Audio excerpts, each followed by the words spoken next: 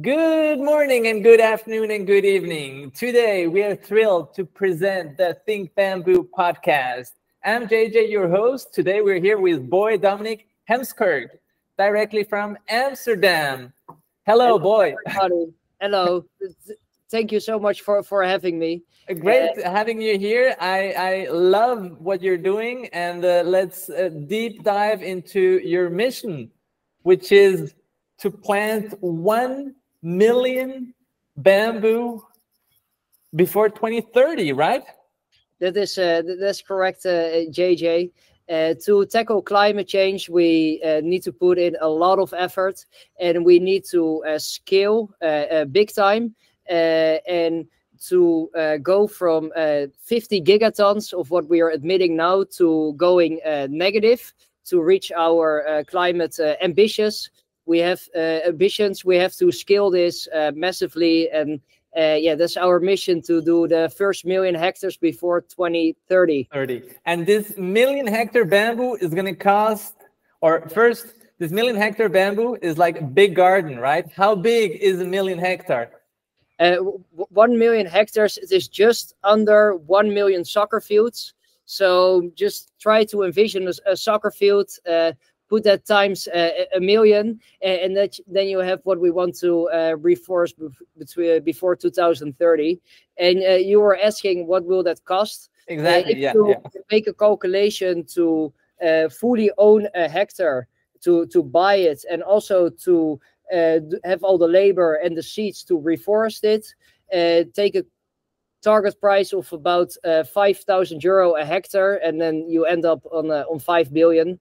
And we need way more money than 5 billion to really make a dent into the carbon emissions and store more carbon.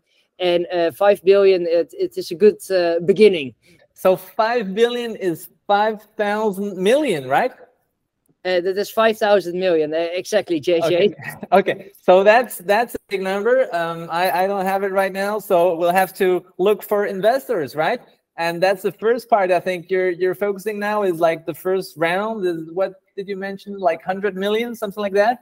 Yes, the first round for the fund, and it's called Bambouku Fund, will be 100 million. We already have a pipeline of over 200,000 hectares that we can invest in, and that will be just the beginning, because every year is a new planting year. And every year you want to multiply the amount that you have already done the year before. You want to grow in every aspect. And one planting year, it will also give returns for the coming decades. And then when those seeds are in, and also enough taking care of those hectares, then we can start each year a new planting year. And that will compound on each other very nicely. Absolutely. Okay, so I think we talked some about the mission, which is like really just like sounds crazy, but actually it's not that crazy. It's just amazing. Let's deep dive a little bit into your person. What's your journey? Where do you come from? What's your motivation? And some more questions. But let's start first with let's give us some more info about you. So thank you for that introduction already. What you said, I'm in Amsterdam now. I'm originally from Holland, and in the last 5 years, I have lived and been in the tropics a long time, and that was when really the love for nature started growing on me, and also has given me many more perspectives of what life is about, because I'm from Holland. We are a very flat country. We don't have the tropical weather, although we did the last few days. And what I've seen in the tropics with the biodiversity, and it is something that is in need in all of us. When you see that nature, you get that feeling of awe, and that biodiversity, the connection with all the animals and the plants. That really makes you so motivated to protect those millions of years old forests. because we have not been taking care of nature well over the last 50, 100 before that years. At all. Yes, exactly. And what took millions of years to create, we can destroy it in a day or in one forest fire. And that is why it is so extremely important to go to the places that are far from home and get your feet on the ground to see those farms, to see those forests, and really be on the ground with protecting that instead of only looking at the documentaries and getting pessimistic about the world. Absolutely. Absolutely. So you've traveled a lot, and right now you're back in Amsterdam and trying to really get this startup bootstrapped and taking it off, right? Yes, exactly. Very cool. Very cool. And so the big question, the very technical question, the critical question: why bamboo? Why bamboo? I think I'm sure on the podcast it already has been preached a lot. Yes, it has. And then to give the summary of it, we need a sustainable source of timber, and bamboo is the best, if not one of the best, if not the best option for a new sustainable form of timber. After it has taken its time to root, you can harvest between 15 and 20% each year. And bamboo being a grass, it grows even back better back. Yeah, that's almost political. Exactly. Trying not to stumble over it. Yeah. And, why bamboo? It is the fastest growing plant for storing carbon. And I think it is very important also to elaborate. We are not looking at only using bamboo. Exactly. Bamboo you will find as a piece of the whole forest structure, and 100% bamboo. That is not how you will find it in nature. Very little monocultures that you will find in nature. Only on the places where we have planted them. Exactly. So we talked about that before, and you mentioned something which I really liked, is you want to do agroforestry mostly with bamboo, but also include local timber and endemic timber and timber which has like good which works well with bamboo forest and like mimic natural forest, right? Yes, exactly. The bamboo is also there to store the water, and especially to store the water during dry season. When you have 1 hectare of bamboo, it can store up to 45,000 liters. What it then distributes again to the other trees and shrubs that are on the hectare. And to only grow bamboo, it wouldn't be the most beneficial. You want to have the other species that are working well together. Absolutely. We are also looking at Kirikiri tree. I don't know if you know the Kirikiri tree. No. It's the world's fastest growing hardwood tree, and where it takes a teak tree, for example, to 25 years to be harvested, a Kirikiri tree can be harvested at the same time you can harvest the first bamboo poles. So let's say about 1 decade, and after a decade you have 1 cubic meter of timber for each tree that you are planting. And what is the most important about this tree?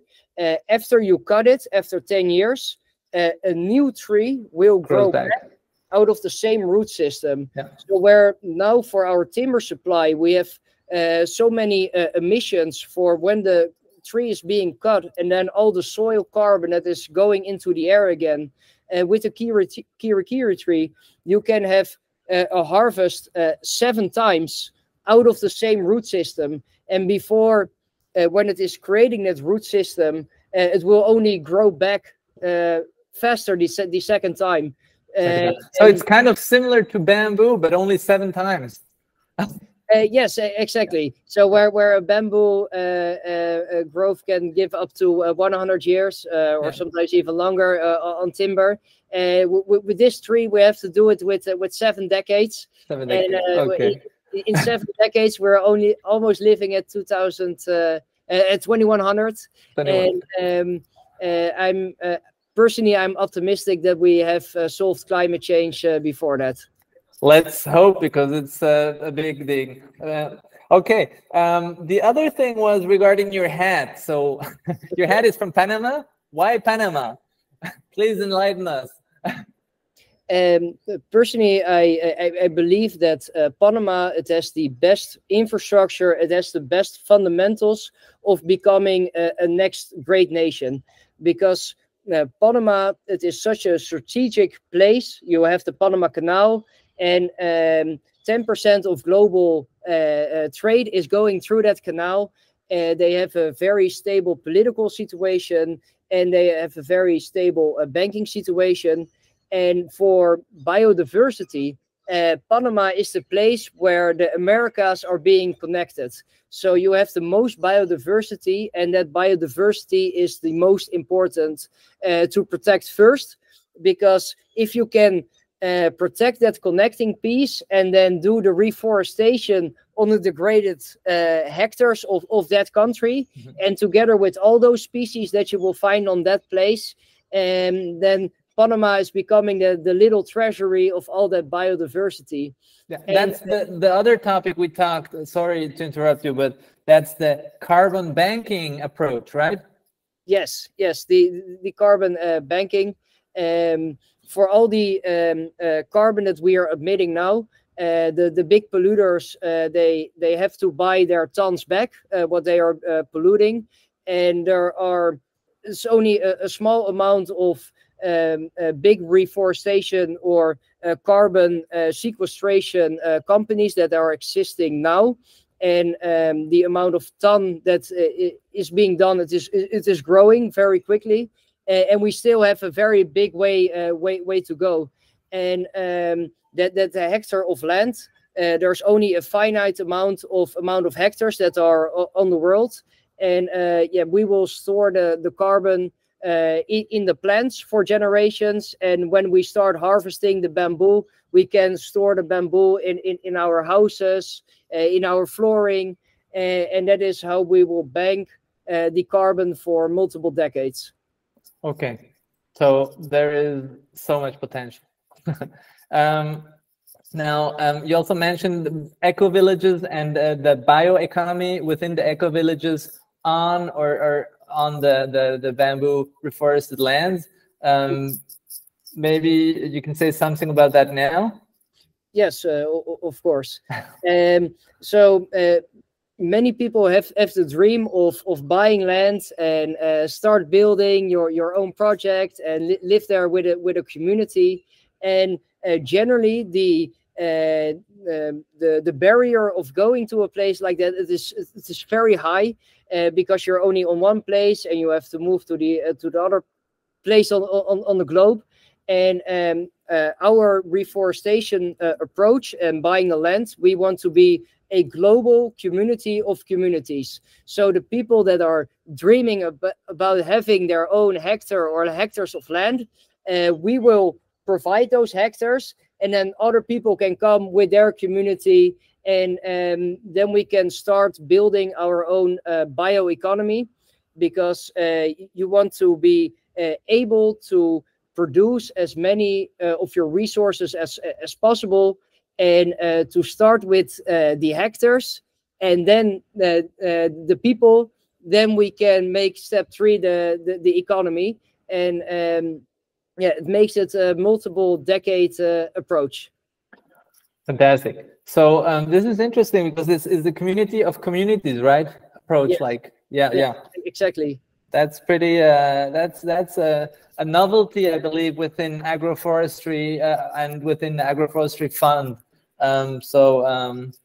Pretty cool. I could elaborate on it a little bit more. Yeah. Because when you start a carbon project, and we will show the carbon statistics later. Yeah. When you start a carbon project, only focusing on the carbon credits it can be a nice approach, but you need more revenue streams. You don't want to only focus on one revenue stream that is has shown to be quite volatile. Okay, it is storing the carbon, but you also have lots of land that you can sell. And what I said earlier, if you can buy the hectares for on average $5,000 US dollar, and you sell 10% of those hectares, 1 hectare you can easily sell for 50,000. So in that way, you have a way of making your money back with buying those hectares, and then all the carbon credits, all the forestry, all the food that you're going to produce, that will be on top of it. And that is again why it is so important also to have the community aspect on it, of starting the eco villages. Absolutely. And instead of just having like the agroforestry where you have like no space for people, you're including the people, you're including the communities. So this is pretty cool. Pretty cool. So regarding Bambouku, what can you tell me about the team? Who's behind there? I mean, you're the brain, you're the founder, but tell me a little bit more about the others, please. Yes, so thank you for giving a possibility to elaborate on it. So yeah, I'm the founder of Bambouku. I've been in the ID maze for this project for quite some time to find the right recipe of making that work, and also the right structure of making that work, what is in a fund structure. And to structure the fund, we have a very talented lawyer that is working on this project. She's working pro bono on it. She already has 160 different entities that she is managing. She has a very big experience with structuring funds, raising the funds, equity and debt deals. In Panama, we already have a group of people that have experience with forestry. One friend of that he's from Canada. He has already worked for over a decade in the forestry industry. And well, so Canadians escaped Canada and are now in Panama. That's different. I can't talk for everybody, and they sure did. Cool. And other part of the team that are organizations that are helping with the fundraising. There are marketing agencies, and they have over 4 million investors in their network, and they help with the fundraising of reaching those investors. So this is like you mentioned that before also, like the first part now is to get the early investors, and they have like some goodies because they would be like the first one investing, right? So they have like, I think, no management fee or something like that. Yes, that's correct. So the first investors that want to be involved in this fund, they will get a complete discount on the management fee. And the carried interest that is part of the performance fee will be lowered as well. Wow. Okay. So wow, you have a pretty strong like setup already, or structure, let's say. Also with this whole Panama structure, I believe, which is another screen we'll see later, or later now, I think. Yes. So I will start sharing. Yes, please. Your entire screen. There it is. Fantastic. Yeah, there we go. Yes. Spectacular. So not many people notice JJ, but more than 3.4 million soccer fields full of forest is being lost every year. Wow, that's savage. It's can you imagine one soccer field in front of you now, and then do that times 3.4 million, and then you will have a view of how big the problem is. And that's each year. Each year. That is each year, and wow. Yeah, comes down to 3.75 million hectares, and that has to go to zero by 2030 as well, to really make an effort to keep the Paris Agreement. We have to go to zero deforestation by 2030. so this is also where that 1 million hectare example came from. Why that is our goal, because the 3.75 million hectares that has to go to zero, and then we have to make up for everything that has been lost already previously. Yeah. Yes. Yeah. And okay, so this looks good. So this is an overview of all the global emissions and the global emissions based in gigatons. So you will see that we are emitting 40 gigatons of carbon each year, and that has to go to zero by 2050 to keep the Paris Agreement. And this is a graph of how the carbon market has grown over the last 11 or so years. And you already see a 10x in the amount of retirements that has happened from 2011 to 2021. What are retirements, maybe, to elaborate? Yeah, thank you for that. So the retirement is 1 ton of carbon. First, it has been admitted. Then an organization like Bambouku is coming in between, and we store 1 ton of carbon. And then the polluter can buy that certificate from us and use that ton of carbon in admissions. And when it is using it, it is retiring it. Okay, and issuance would be what's available, or? Yes, that is what came available in that time. So that are forest projects, and that is then part forest projects. Is the avoided deforestation, and other parts is pure reforestation. We mostly see avoided deforestation projects now, because you can still buy those hectares often in bulk, and after a forest has been cleared, the hectare becomes worth more, and then often the people start farming on it. And part of those issuance that is not retired yet, that are people that are keeping those tons, and they are expecting an increase in the value. And it is so it's already like carbon banking happening. Yes. Wow, this is huge. Yes, it definitely is huge, and the industry has been growing over the last 20 years. At the beginning, quite slowly, and now the last few years we have seen it explode, and we are still on the early days. Because if you look in this graph, you can see 100x times the size in 2050. So where in 2020 it was just 100 million tons, about, it will go up to 13 gigatons of what can be stored. So you're telling me we have a 100x potential of growth here? Yes, that is exactly what I'm saying, JJ.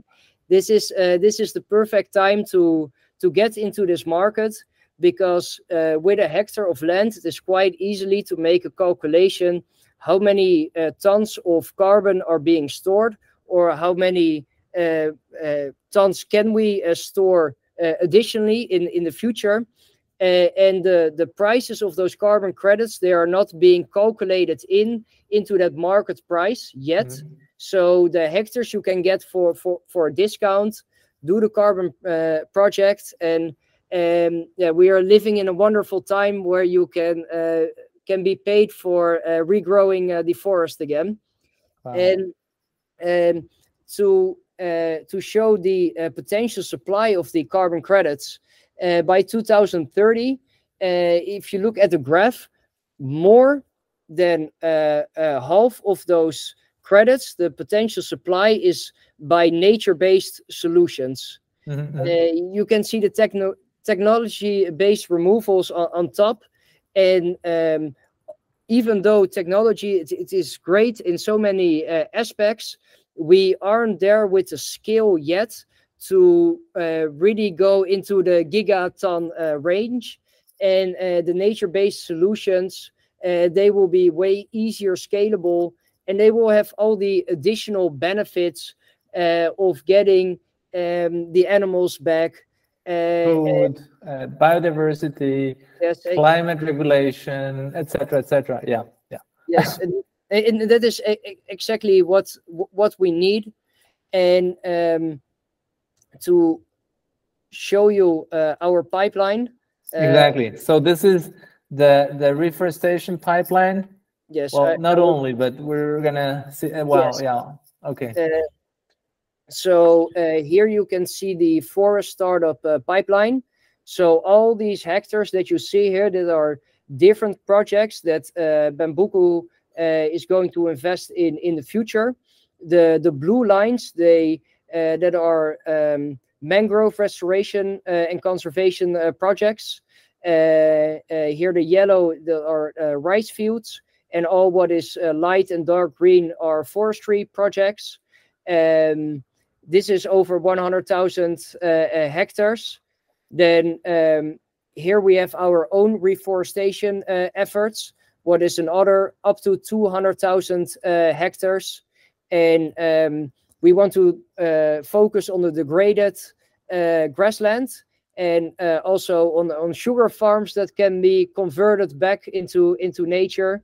And we have a strong focus on Latin America, Central America, Panama, Colombia, Ecuador, Venezuela, Argentina, Uruguay, Brazil.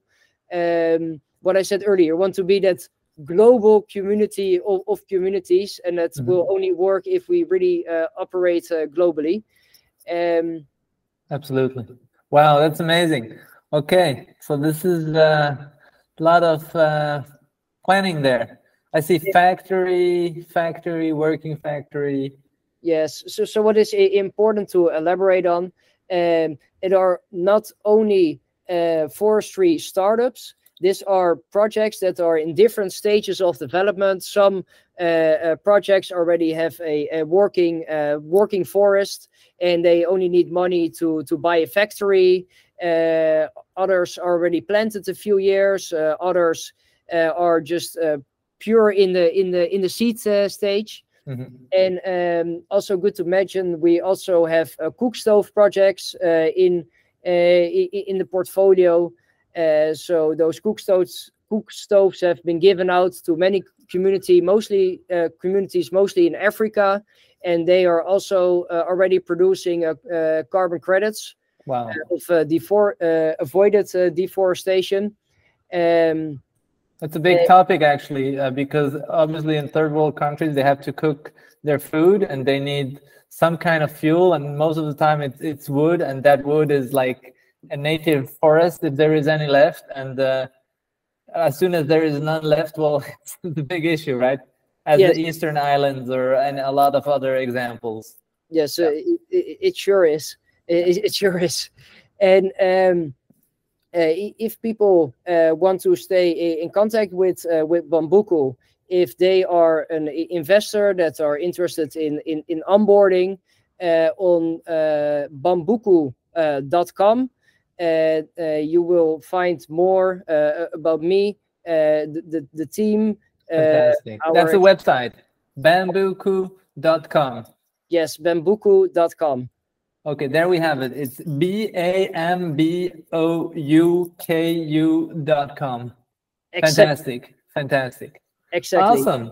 Bamboo with one less O and then uku at the end. Fantastic.